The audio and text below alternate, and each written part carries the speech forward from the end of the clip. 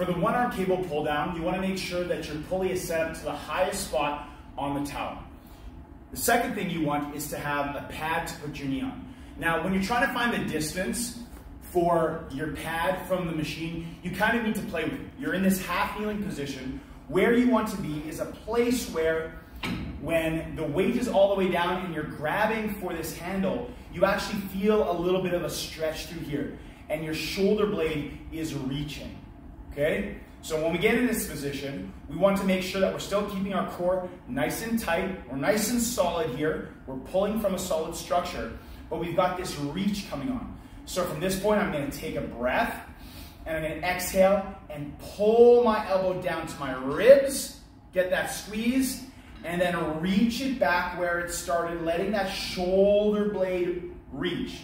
Now, as I do this, I want to be mindful that I'm not shrugging. We're not shrugging our shoulders. We're reaching with that shoulder blade. So there is a little bit of a rotation. I'm here, I reach, I'm rotated a little bit this way. I breathe in, exhale. I rotate a bit towards my pulling shoulder to bring it down, rotate a little bit away to return it. The whole time I'm doing that though, I'm keeping my core nice and tight, so the rotation is happening up here and not a twisting of my low back. Make sure you get both sides, and that's your one arm cable pull down.